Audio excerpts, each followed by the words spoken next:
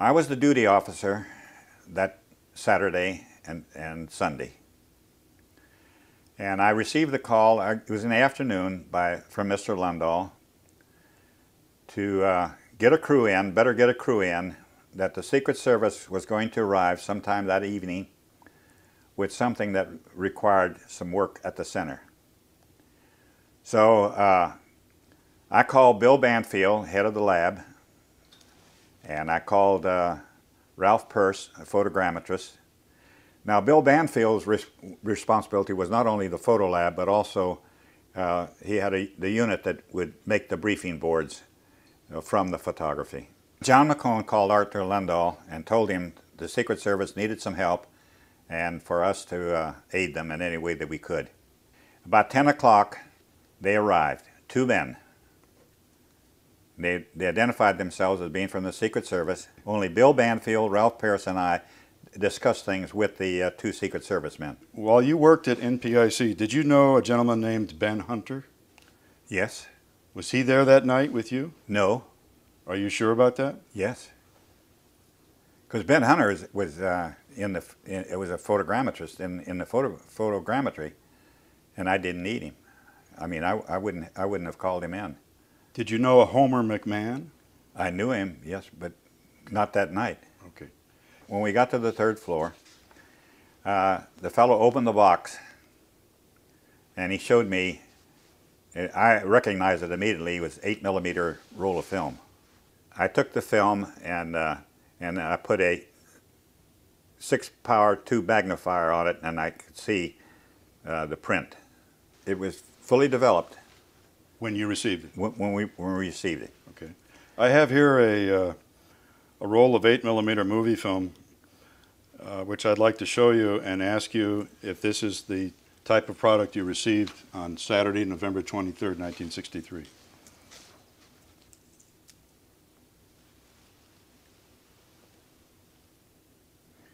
Yes, I can see the individual frames in there, okay. And I can see the sprockets. This is what we had. Okay. Okay, now the problem was that we didn't have a projector to take 8mm. So Bill Banfield said, I'll call Fuller de Albert. This was a store down in downtown Washington that had photographic supplies, a lot of Eastman Kodak photo supplies. And so he said, let me see what I can do. So he called the manager of the store, and the manager said yes, he had an 8mm projector, and so that he would meet Bill at the store. So Bill goes down and comes back with the 8mm projector.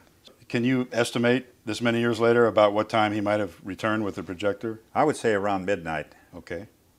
When Bill Banfield came back with the projector, we projected it on a screen. Not once, but several times. The first time caught us all by surprise, what we were seeing. And that was to see Kennedy's head, portions of his skull, fly into the air. That was a surprise to me, that was a surprise to Bill, that was a surprise to Ralph Peirce, and that was a surprise to the Secret Service men. It was a surprise to the Secret Service men. Does that mean that they had not viewed the film yet? Yes. I took that impression that was their first time that they saw it. So then they said, let's run it slower. So they ran it slower, and several times, so that we, then I asked him, I said, now what do you want of us?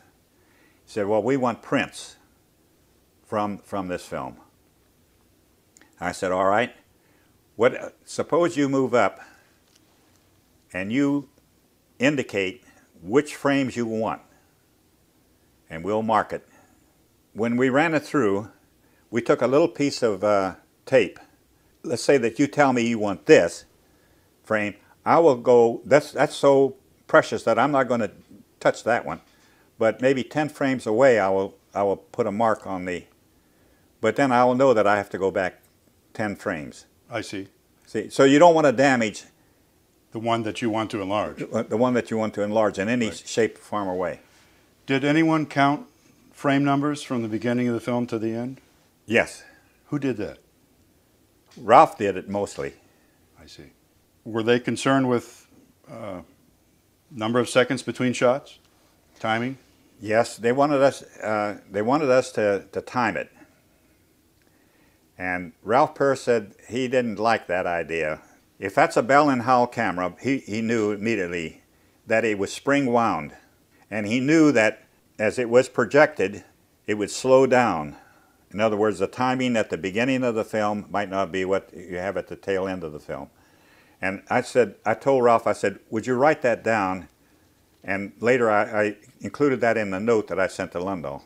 We had misgivings because we didn't know what the number of frames per second that he had set his camera on, or the tension that was on the wind-up. I understand. Do you recall a conclusion by the Secret Service or by your NPIC team at the end of the night as to how many total shots have been fired?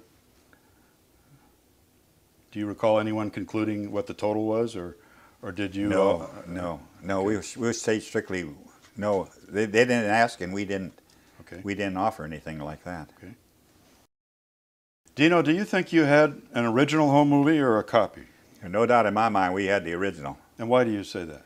Because two reasons. One, the fact that the Secret Service was bringing it in, and the second thing is when I looked at it, it was not processed in a typical commercial fashion. It wasn't in a little box or anything like that. It was very well controlled all the time. That film was controlled by the Secret Service all the time it was there. I've never seen that film like the night that I looked at it. Were the images sharp or a little bit fuzzy? Maybe? No, they were sharp. It was obvious they were concerned about our handling of the film. When I told them, I said we were going to use white gloves, and I told them what to do and what not to do when they were working with the film, because I didn't want anything to disturb the film that they'd given me. I knew it was an important film. Now, it was never referred to as a Zapruder film or anything like that. It was just, to them, it was a film, but a precious film at that. The other thing that I was worried about is that sometimes when you run film through a projector, little chips of film will break off.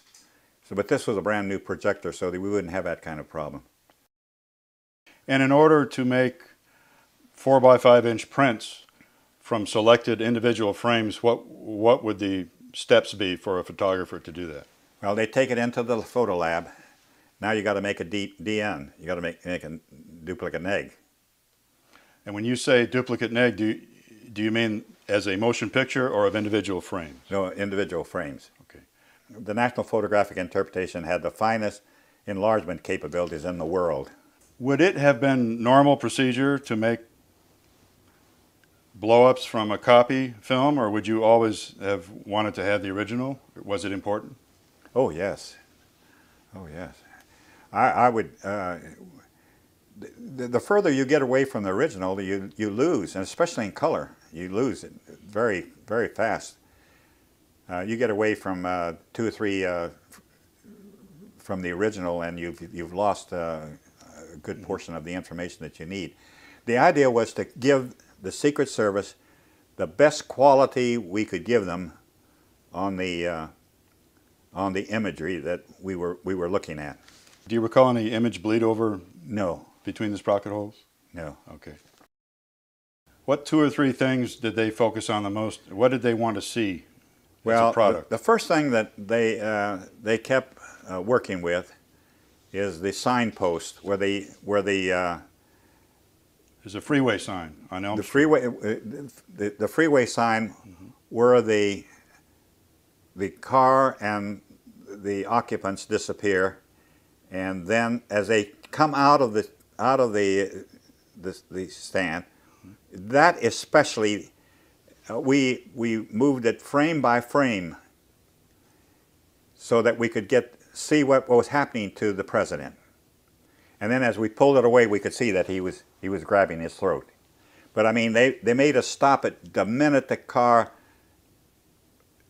appeared. In the projector. In the projection room. And then we made prints after that. Okay. Then the other one, of course, was the actual shooting of the president. We made prints of that. But And when you say that, do you mean the head explosion? Well, The head wound? the head wound,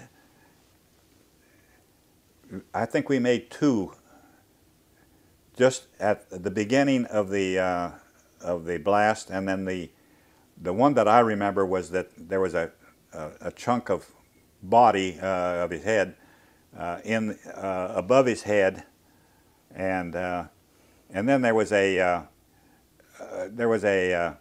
like a little mist or cloud around it.